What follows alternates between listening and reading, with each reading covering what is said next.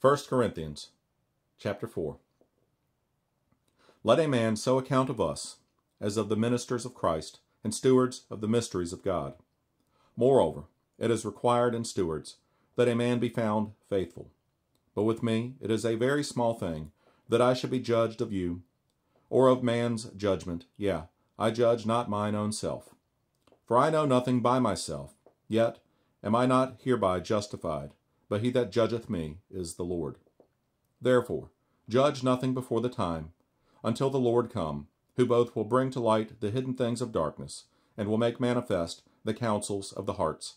And then shall every man have praise of God.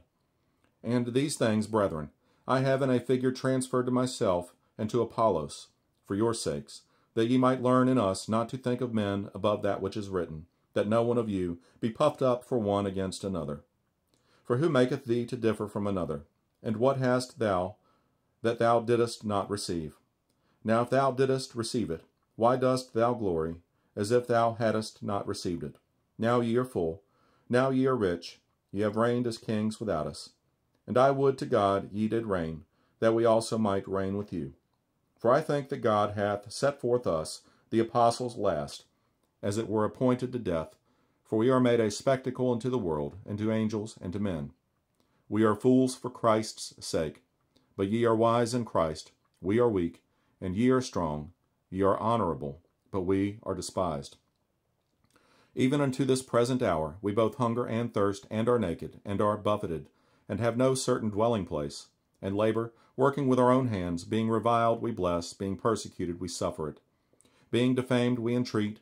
We are made as the filth of the world, and are the offscouring of all things unto this day. I write not these things to shame you, but as my beloved sons I warn you.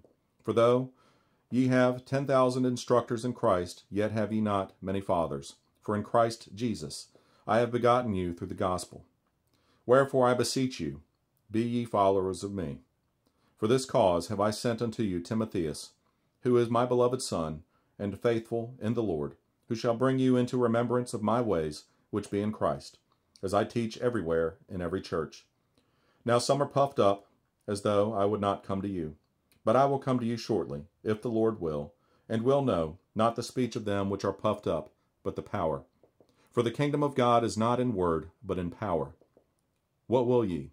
Shall I come unto you with a rod, or in love, and in the spirit of meekness?